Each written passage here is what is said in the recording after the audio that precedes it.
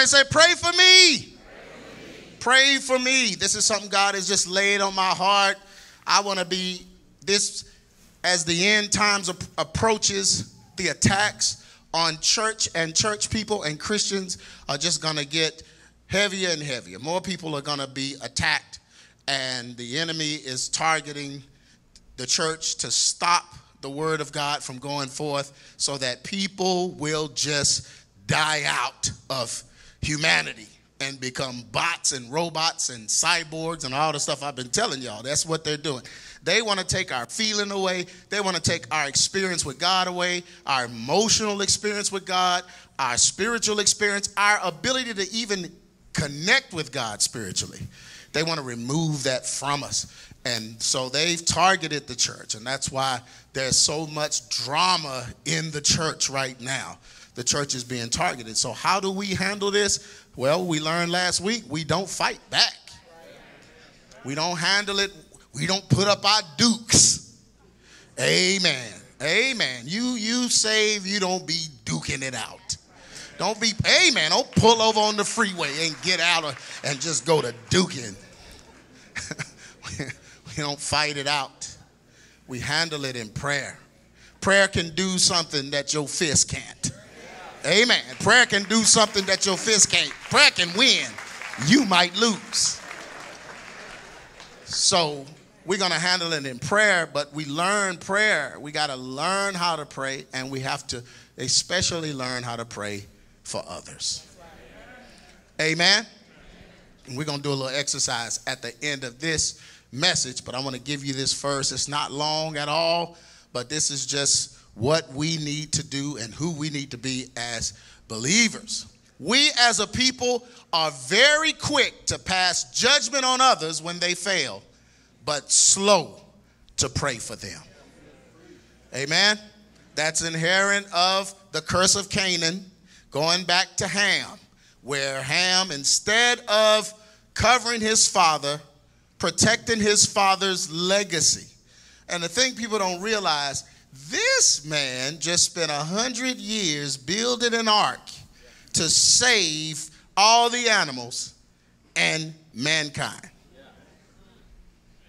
All that time. And then here comes his son disregarding the fact that this man saved his life. He could have drowned in the flood. This man didn't just save everything else, but he saved his life. And yet he caught him in a moment of weakness. And instead of protecting him, helping him, he ridiculed him and mocked him. The Bible said he went out and told his brothers. And his brothers came in and covered their father.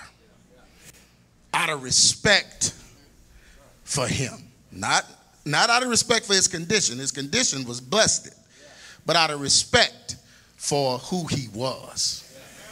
And we as a people, we have that real bad. We forget who people are almost instantaneously when they err or when they fall.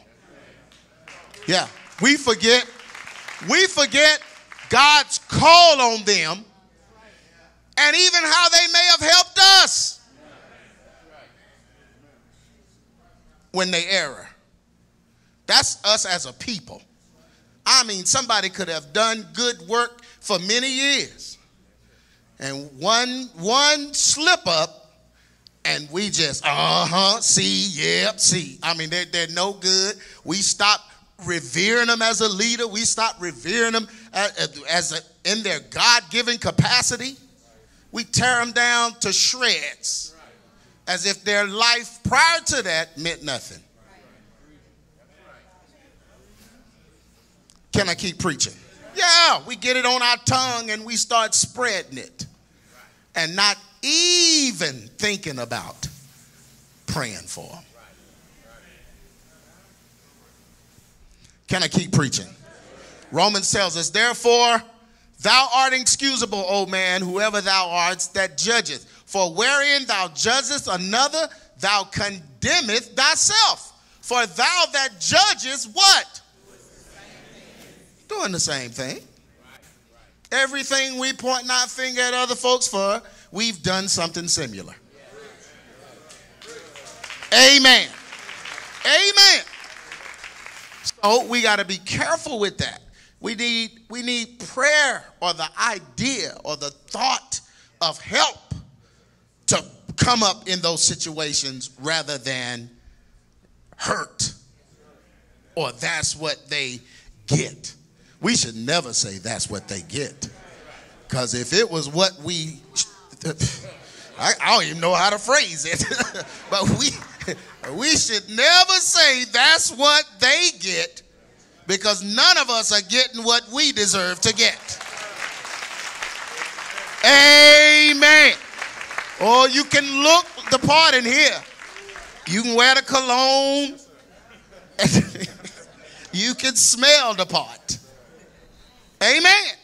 But there was a time when you wasn't living up to the part. Amen. And it might have been recent. But because nobody knows you good. But the person that got found out know better for them. No, you better change that. Amen. Because we all need the mercy and grace of God. Amen.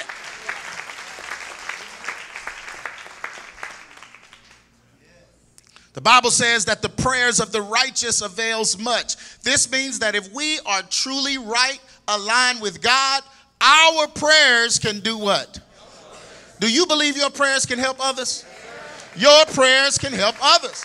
James says it like this: confess your faults one to another and pray for one another. So don't just tell folks what you doing or did or shouldn't have done. Ask them to pray with you. Amen. And if they're not qualified to pray with you, they don't need to know.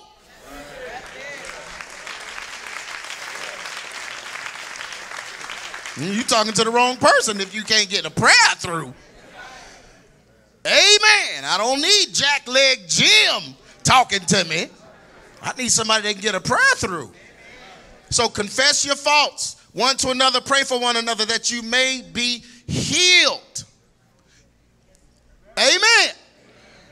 The effectual fervent prayers of a righteous man availeth much. We got to get to that place where we pray with people, where we ask people for prayer, or we ask people, do they need prayer?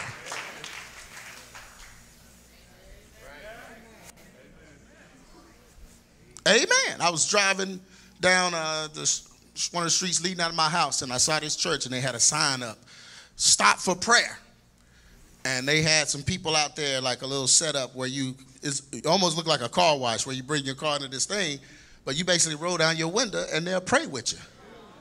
And I looked at that, I said, oh my God, that was awesome. Yeah, it was drive-through prayer. That's what they called it. Drive-through prayer. And man, that touched my heart, because who's driving around that needs prayer? And you know what the Lord showed me after I thought about that, and I was like, wow, that's amazing. What the Lord showed me, it said most of the people that's probably pulling in there for prayer are members of other churches. But there's nobody they can go to, because everybody talks everybody's business.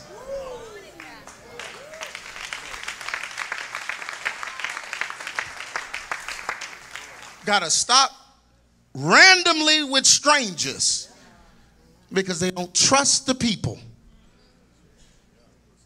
in their very fellowship. Yeah. Can I keep preaching? Taking the time to pray for our brothers and sisters is their time, in their time of need, can bring change to their situation. Taking the time to pray for our brothers and sisters, mothers and fathers, whoever it is, children, in their time of need, can bring change to their situation. Hebrews 13:18. Pray for us, for we are sure that we have a clear conscience and desire to conduct ourselves rightly in every respect. This is the writer of Hebrews saying, pray for us. Now, you writing the Bible, but you still saying, pray for us. Why? Because you believe that prayer changes things. We all need prayer. I got this Echo Prayer app. I actually have this app, and, you know, it will bring up people to pray for that you put in there. If somebody said, man, please pray for this or pray for that, don't just say, I'm going to pray for you, and then forget them. You can type it in there. You can put it in your reminders in your phone, something like that, and let it come up and remind you, and then say a prayer for them. Amen. Because if they told you that, they're dependent on that. Especially if you said you would do it. You know what the problem is, Jay Bryant? Most folk, they don't believe prayer works. They really don't. They don't believe prayer works because their life is trash. And they prayed and prayed and it's still trash. Well, the prayer is not going to override your bad choices. Amen. And then you can't make 100 bad choices and then pray 2 times. Then you can't slap God on stuff. Amen. Some of our situations are so bad it take a little time to work through it. Amen. And then some things ain't going to ever get worked through. That stuff you created, you just have to deal with it, live with it. All right, then I have to cast that care on God because he cares for me. Amen. And you can't let it get you down and get you edgy every time it come up. That's your life. Some stuff you need to get used to being that way. Amen. Amen. You remarried knowing that your ex-wife was an axe murderer. She chasing you every chance she get. That's just going to happen. You can't pray her away. You should have never married her and gave her the money to get that axe.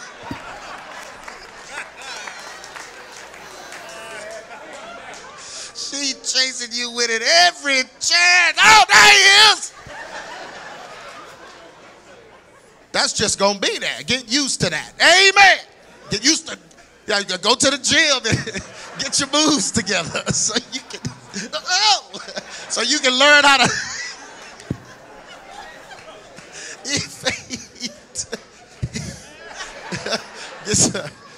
But y'all know what I'm saying. I know that made that comical, but these are decisions we make. We got to make good decisions. Amen. God forgives us for things. We got to go before God. We got to truly repent for things. Amen. But sometimes, amen, your children trifling, they just trifling. They go stay with their daddy, they get trifling. They come with you, they get the word. Well, that's what you have to deal with. And you have to learn how to deal with that. Amen. That's called life. That's life. That's life. Amen. That's life, yeah. Can't get mad. Your job, your boss is a maniac. Treats you like trash.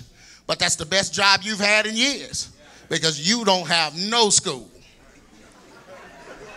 And you decided not to go to any school. So you got to do things a little different. Hey, I know I'm preaching.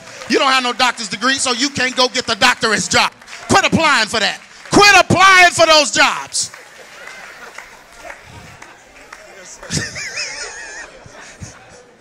In the spirit, I have a PhD and you quit applying for them jobs. Get the job you can get, and you got amen. It's called life. Amen. And when we say pray for each other and come to each other, that don't mean you come and whine to people. Amen. If your situation is like that, stop whining and spreading it everywhere. Every chance you get, you pulling everybody else down. They can't pray for that situation. That situation gonna be like that.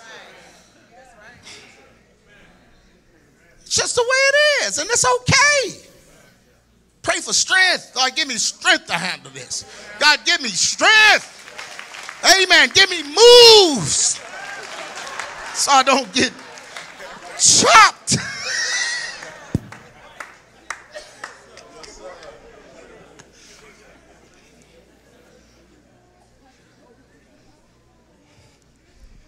But he said, pray for us, for we are sure that we have a clear conscience. So even the writer of the Bible is asking for prayer. The prayers of others can set you free from strongholds that had you bound and imprisoned. The prayers of others. Look at somebody and say, others' prayers. Yeah. Because sometimes when you bound in a tough enough stronghold, it's hard to pray. No, I guess y'all y'all don't understand that. Y'all super spiritual. I'm talking. Yeah, sometimes you can be so, amen. You can be so caught up in it, you can't pray out of it. Oh, some people clapping over. Okay, let me go over here and preach, because everybody over here, they're past that. They're past those stages. Amen. Yeah, you need somebody else to help you pray. Amen. You look up and you just into something and you need somebody else praying for you. Amen. What's that song? My mama prayed for me, had me on her mind, took the time to pray. The next part. I'm so glad she prayed. Remember that? I'm so glad she prayed. Amen. I look at my life now, I know folks was praying for me. Amen. I know my wife prayed for me. I know my mama prayed. My sister. I know they pray for me. I can feel it. Some of the members, I know you praying for me. Amen. And I need it. Amen. I need it. Amen. I'm going around kicking devil's nests. Just kicking them. Yeah. I know what I do. Sometimes I don't want to kick it, Pastor. I want to just keep my foot to myself. Say, because while everybody is asleep and resting on this word, I got to deal with the devil. I got to deal with the witches I woke up. The woke ones now, woke witches. Yeah. So I need folks praying for me, because I believe the prayers of others can set you free. Amen. Amen. Amen. I remember back in 2009 when my body I was really, really sick. And I was real sick. And I thought that was it. I thought up to part 5 was all God required of me, and that was it.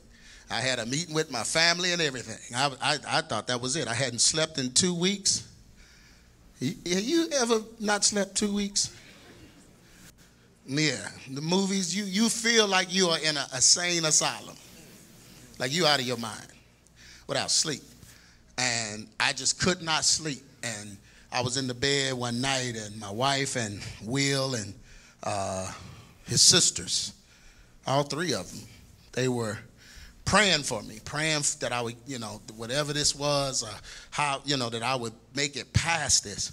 And I was laying in the bed trying to sleep. And I rolled over on my back, and I was like, I guess this is going to be another night. That's how I was looking at it. Like, I guess it's going to be another one to add to the list. I'm not going to be able to sleep. And while I was laying there, I looked up, and I saw pillows of prayer. I saw it. I don't know if it was a vision. I don't know what it was, but I saw pillows of prayer coming down and literally landing on me. And with each one that landed on me, it gave me strength. And the Lord spoke to me and told me it was them praying. Their prayers I could see coming down, and they saved my life. Literally saved my life. And from that day forward, that's when I learned this prayer thing. The reason why you can't be consistent, the reason why you half do it, the reason why you never really have time to do it, is because it's the most effective thing you have. Period. The most effective. The most effective. To handle the devil, to handle the spirit realm, you have to be able to pray. Amen. People telling me all the time that they have sleep paralysis and night visitors and spirits and stuff, keeping them up and all this stuff. And I give them the focus prayer on spiritual wickedness and tell them, play this at night. Every time, and they tell me once they play it at night, it's gone. It's gone. Somebody else praying. You coming in agreement. That's spiritual warfare. Amen. It's not going up to him and that's not spiritual warfare. You better know how to deal in the spirit for spiritual warfare, because spirit is in the word. Yep, but the prayers of others can set you free from strongholds that had you bound and imprisoned. This is a powerful story. Acts 12:5, the Bible says, so Peter was kept in prison, but prayer for him was being made fervently by the church to God. Peter, now we know Peter was, an apostle. And he was rough and tough. But the Bible said that the next verse, he was sleeping between two soldiers and had two chains. Not the rapper, two real chains. 2 chains was guarding him. How old is he? Now, he's old now, don't get me wrong. He's too old to be rapping, I know that. But he's not this old. So on that very night, Herod was about to bring him forward. Peter was sleeping between two soldiers. Now, y'all let me paraphrase this the G. Craige way, because this isn't, I don't know if this happened. I'm assuming that because he was bound 2 chains in between 2 guards, then he didn't have enough room to lift his hands and hata-shata his way out. He was in a position where he couldn't move, right? Now, he could pray in his mind, I'm sure, but he couldn't pray out loud. They probably would have cut his head off. So he's down there so in that moment, he's 100%, I believe, dependent on the prayers of others. He needs the prayers of others. Like the old folks say, they got him hemmed up. He's hemmed up. And they did that on purpose, because they heard, if you don't hem them brothers up, you'll look up and them brothers will be out of here. So we heard the story, so we better make sure we hem this brother up good with 2 chains. Not 1 chain, 2 chains. Can I keep preaching in here? So they got him hemmed up in the front of the door. The guards in the front was watching over the prison. So not only did they have him hemmed up in between 2, but then they got guards watching him. They're going to make sure this brother don't get out. But the Bible said, because the church prayed, and the Bible said prayers were being made fervently by the church to God. So the Bible says, and behold, an angel of the Lord suddenly appeared, and a light shone in the cell. You know that light, you know what that means. Somebody heard the prayers. And he struck Peter's side and roused him. Get up quickly. And his chains fell off his hands. And the angel said to him, gird yourself, put your shoes on, man. And he did so. Then he said, get your coat and follow me out of here. We leaving. The prayers reached the throne. The throne dispatched the angels. And the angel got more power than any chains, any gate, any guard. I don't care what position you got him in. You got him between 2 guards laying down. Them guards never even got up. Holy Spirit. Shh. locked in there. Get your coat, get your shoes, get everything. Then the Bible says, and he went out and continued to follow, but he didn't know that what was being done by the angel was real. He thought he was seeing a vision. He thought he was seeing a vision because, okay, they are still laying there, everything. I'm the only thing moving. This got to be a vision. Oh, isn't that awesome, y'all? Man. He thought he was seeing a vision. And when they had passed the first and second guard, what are these guards doing? Not seeing. The guards wasn't asleep. They just couldn't see.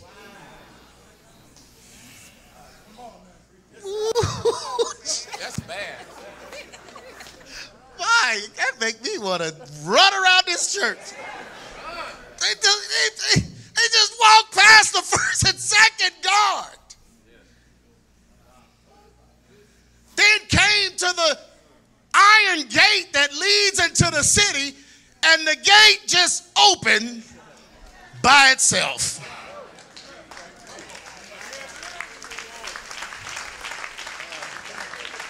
I need PJ to get on the organ. Don't get on the organ. I'm not. Amen. This is some good stuff right here, man. This is some good stuff right here. Boy, y'all be so caught up in these movies, man. Y'all don't realize. You don't realize where they got that junk from. Man, the junk they showing that, no, man, God did all of this first.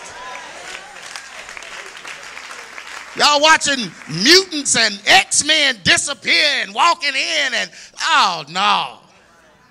God let this angel and Peter walk right by the guards, push the gate open without anybody touching it. Then the Bible says they went out and went along one street, and immediately the angel departed from him. The angel's like, I'm done. You free. Go do your thing, Peter. I'll catch you later. I'll catch you later. It's like you out. And when the angel left, and Peter came to himself and said, now I know for sure that the Lord has sent forth his angel and rescued me from the hand of Herod. But listen, he didn't just rescue him from the hand of Herod, but he rescued him from all that the Jews were expecting. Rescued him from all the bad opinions. Rescued him from all the folks that wished him dead. Rescued him from all the folks that had something to say. Yeah, they got him. They finally got Peter. I told you. They got. No. God rescued him.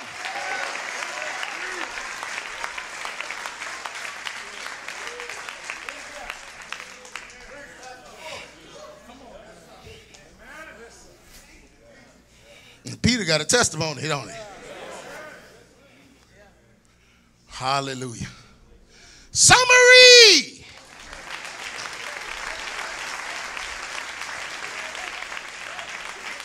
The word was good to me. Listen, your prayers can help your brothers and sisters to be free, just like Peter.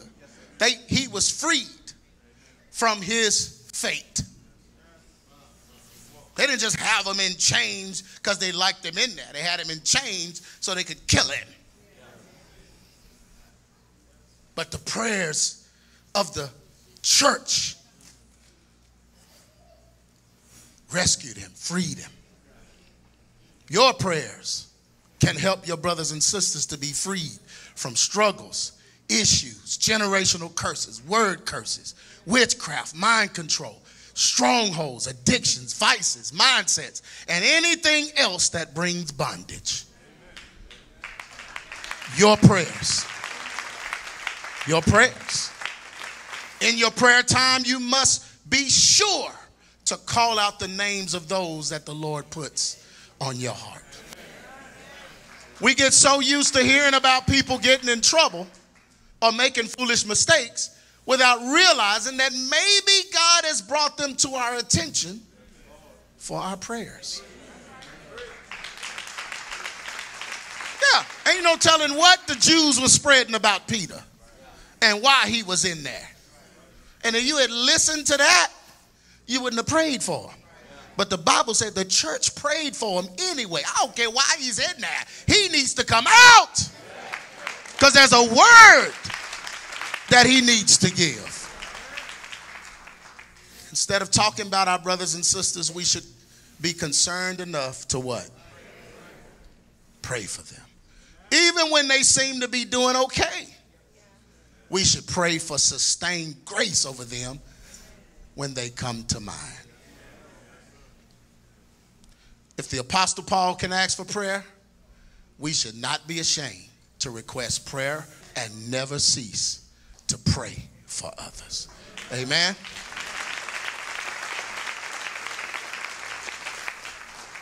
Ephesians 6:18 tells us, Paul is teaching the church at Ephesus, and he tells them, pray in the Spirit in when? When? You know what that means? Good and bad. Good and bad. Amen. Don't wait till it get bad to pray. Pray in every situation, good and bad, no matter what it is. Use how many kinds of prayer? Every kind of prayer and request there is. For the same reason, be alert. Use every kind of effort and make every kind of request for how many? All of God's people. Man, we are each other's caretakers. Yeah, we should be looking out and praying for each other. Don't come tell me something bad she did. Did you pray for her? Well, you know, I was coming to you for that. What? No, you was coming to me to talk about him. Did you pray for her?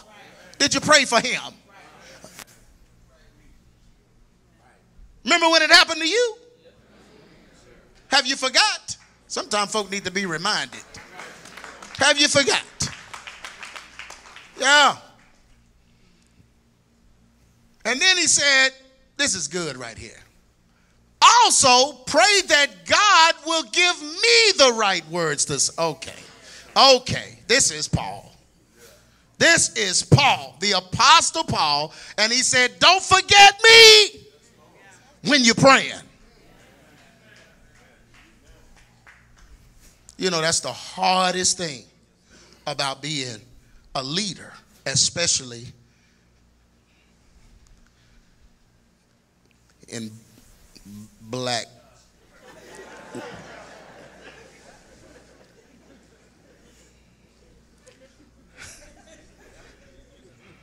It's hard because people's expectations for you aren't the same that they have for themselves. Amen. And when a leader has a weak moment, he can't go to nobody in the black community. That's why I got white friends.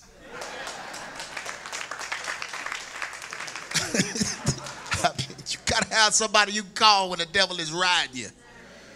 Amen. Amen. Yeah, when you done got weak, when your heart, man, you know you done let God down in some way. Who do you call? Who do you call? Now, I thank God for these elders because I know I can call them. But most pastors tell me, they call me, and I'm like, dude, I barely know you. They're like, yeah, but I know you're not going to tell nobody. It's like, wow, you got all those men around you, all those people around you, and you can't get help.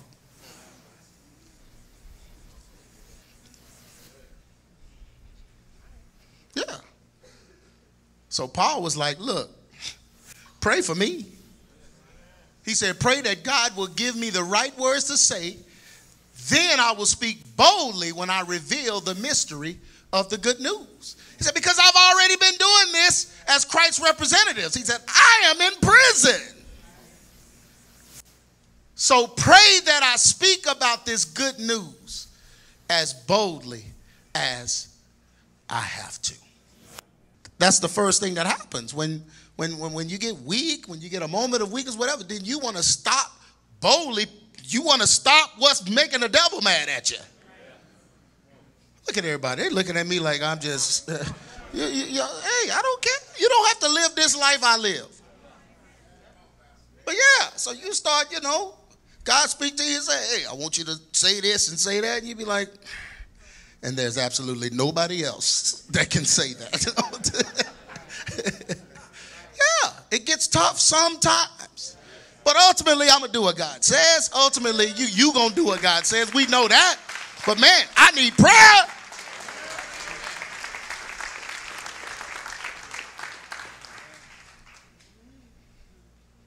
Amen. If Paul need prayer, we all need prayer.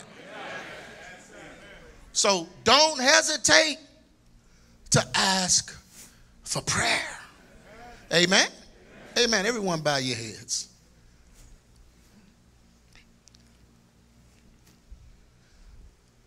Father God, we just thank you, Lord, for a message this important, that we would learn in spite of what the world is doing and in spite of what carnal believers are doing, we will learn in this hour the importance of prayer. This is what has been missing, and this is what has been neglected. But Father, our prayer lives will be challenged like never before in the coming end times. So help us learn to pray for ourselves. And help us to learn, God, to pray for others. Help us to consider what we're saying when we're talking about others. Help us to consider that person. Truly consider what they're dealing with, who they are, how this affects them, their family, how it affects you, the body. Help us, Father God, to truly be concerned about each other so that we can be a house of prayer. In Jesus' name we pray. Amen. We'll turn